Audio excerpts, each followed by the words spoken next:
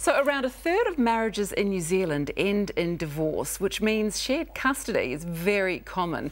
But how do you deal with your ex when your rules are different to theirs? Joining us in Coffee Group today, psychologist Sarah Chatwin and parenting advisor John Cowan. Morning, guys. Good morning. Hi. Lovely to have you here. Thank you. Sarah, couples split because they don't see eye to eye, obviously, but then they have to get back together and look and to talk about childcare arrangements, make sure they're raising their children in the fashion that they want to. How do you do that? Look, it's really difficult because you make a decision that you don't want to be with this person, but you do have to parent with this person if you have children.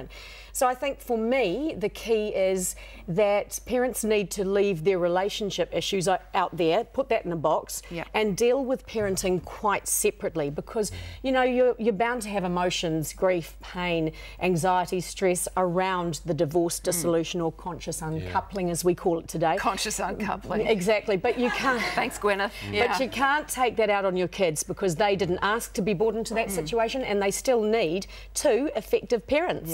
It's a tough thing, though, for as an adult who's going through a divorce to actually try and put that relationship into a box.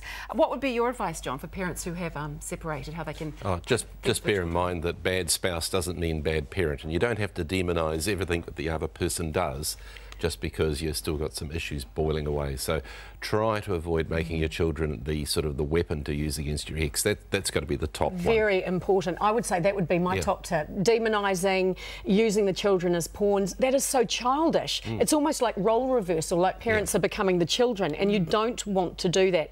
You've got to really shift your mindset and make sure that you're parenting effectively. That said, you can actually get it working very well, and research shows that even though it's obviously a bit stressful going backwards and forwards between homes, they actually do better in shared custody than they do just staying with one parent, and that's measuring stress symptoms over years. So yes, you can make it work. Yes, it can work well for the kids. What about parents who sometimes say that they stay together for the children even though they may hate each other's guts? Is that ever going to be a good idea? I don't think that's necessarily a good idea. What do you think? It can be if it holds people long enough together to actually work through to a better place. But if children are seeing parents fighting on the daily, that is not healthy because you are role modelling for your children and they are thinking, well, this is what a relationship is all about, people at war. So I don't know whether that's the best scenario. It's a tough one, isn't it? I'll take a slightly different view in that I think that one of the good things about being a parent is that it inspires me to be a better husband. In that I am doing this, you know, not just for me, not just for us as a couple, but with these little people as well. So, yeah, there is an aspect of that which is true and positive. Both sides of the story. So, John, what if your ex's rules are stricter than your rules? How do you get around that one? First of all, I don't think that you should make comments to the kids about your opinion of your ex's rules, because that's just passing your kids ammunition to use against you. But it's also elevating them to role of parent, and that is not what parenting is about. You want to parent your children until they are at an age where they're making their own decisions.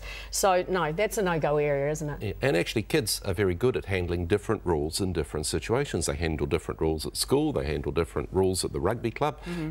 So they actually can adjust to different rules in different places. In our house, in this place here, this is what we do. Okay. That could be difficult, though. Say maybe if one's more of a disciplinarian than the other, sort of dad's harder than mum. I mean, how do you get around that? I think you are going to have those scenarios quite frequently. And again, it's really important to bite your tongue and not say too much about the differing rules. And at the end of the day, if things are really heated in your divorce dissolution scenario, you can only do what you can do in your scenario. You have very little impact, you know, on the other scenario, unless you take, you get legal and things, go down that path. I think you just have to do the best that you can do with what you have. Okay, and finally, what do you think would be the most common problem and the solution that people run into with... Well, there's all sorts of ones, but one of them is just the transitions. And could I just say the best tip for transitions is always drop a child off. Don't go and pick them up. Dropping them off just has a different psychology about it.